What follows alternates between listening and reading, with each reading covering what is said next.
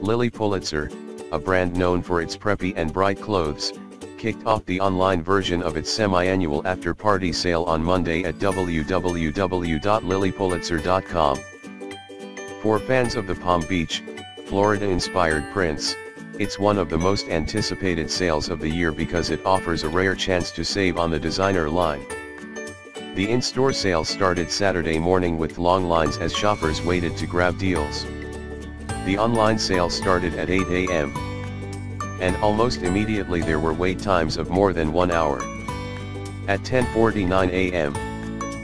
Monday, less than 3 hours after the sale started, the company tweeted that they were aware of issues with the website and working hard on the solution.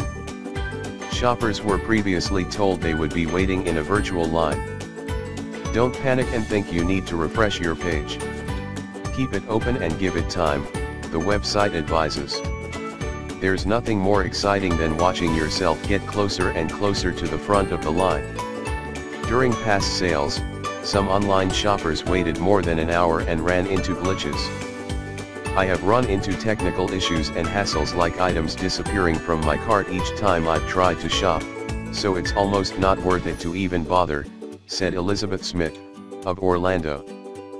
I'm sure the craziness around it is that the items are pricey and everyone loves a good deal. The company says the website was recently revamped and is easier and faster to shop. Heather Primer, of Titusville, Florida, said she shops the sale for the excitement and describes it as Black Friday for the cutest clothes. I don't care that the shipping can take weeks, or items can be cancelled because the excitement of buying dresses that would normally cost $200 for $50 is exciting to me, Primer said. According to the sale's frequently asked questions, orders can take 4 to 6 weeks to be delivered. With pricing close at 50% or higher off, Brittany Calhoun said the sale makes purchasing the brand more affordable.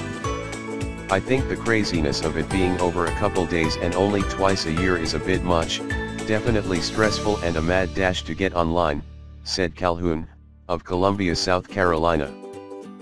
But to me the discount is worth it, so I do shop online during the sale.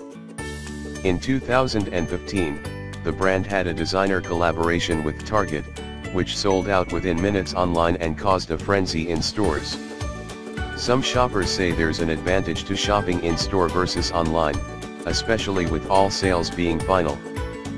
Jennifer Hayes, of Stuart, Florida, said she got to the Palm Beach Gardens Lilly Pulitzer store 45 minutes before the store opened for last year's sale and was among the first group of shoppers allowed into the store.